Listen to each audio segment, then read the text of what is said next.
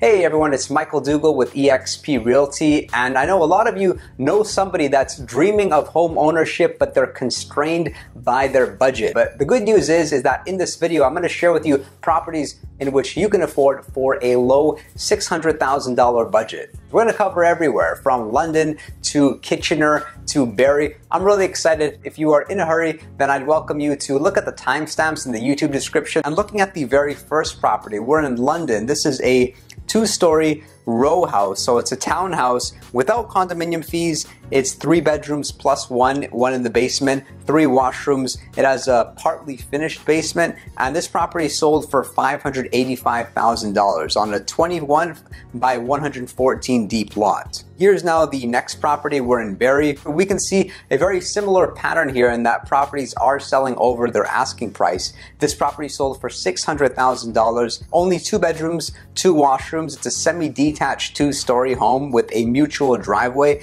with the 1-car garage, and the approximate square footage looks to be around 1,000 square feet, and the property is between 20 to 30 years old. This next property is in Hamilton. It's sold for $596,000. It's a 2.5-story, so 2-story and then maybe with a loft up top. So 3 bedrooms, 2 washrooms. It's on a 29 by 84 feet deep lot, so probably has no backyard and does not have any garage. And notice that it looks a little bit older. This is quite common in Hamilton. We see a lot of properties between 60 to 80 years old. This is our next property in Windsor. A little bit unique, this one, as it does have a 2-car garage, but it only has 2 bedrooms, so maybe this is ideal for like a senior citizen. It's under 5 years old, approximate square footage 1,100 to 1,500, and like I mentioned, it's 2 bedrooms plus 2 in the basement and 3 washrooms. And this one, as you can see, is fairly updated. It's got a great open concept, and it's also on a corner lot. This property just west off of Calderwood sold for $547,000. Moving on now to Kitchener, Waterloo. This is a 2-story townhouse. It's got 3 bedrooms with 2 washrooms, 1 washroom on the main floor, a powder room, and then a washroom with the shower up top. It's on a 20 by 120 feet deep lot. Does have a garage and does have a finished basement. This property sold in 6 days for $550,000, and it just sold March the 17th, 2021.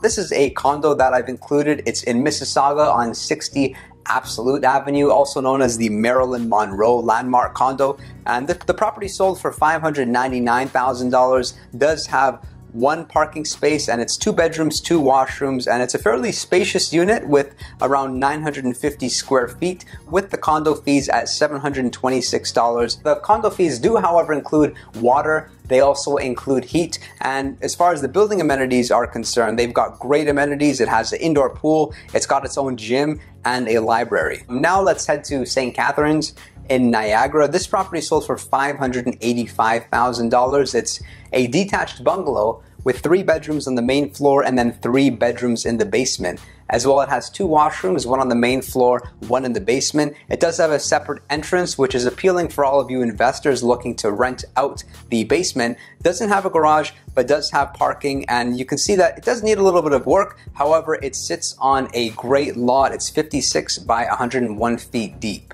Here's what you could potentially afford in Ottawa. This property sold for $554,000. It's a 3-bedroom, 2-story townhouse without condo fees. It also has 3 washrooms. As you can see, it does have a 1-car garage, and it's fairly narrow. That's the only drawback with this house, but otherwise looks like a great property in a decent area with a quartz counter, upgraded cabinets, stainless steel appliances, and hardwood floors and pot lights throughout the whole house. Here's the next property. It's in Oshawa, a little bit closer to Toronto. The property sold for $550,000. However, maybe this is land value as it only has 1 bedroom and it has 1 washroom. It sits on a 38 by 127 feet deep lot. It does have hardwood floors and stainless steel appliances, but one drawback of buying in Oshawa is that properties generally have a very high property tax compared to other cities. You can see the property taxes are around $3,900, and now let's compare that to the very first property we referred to in London,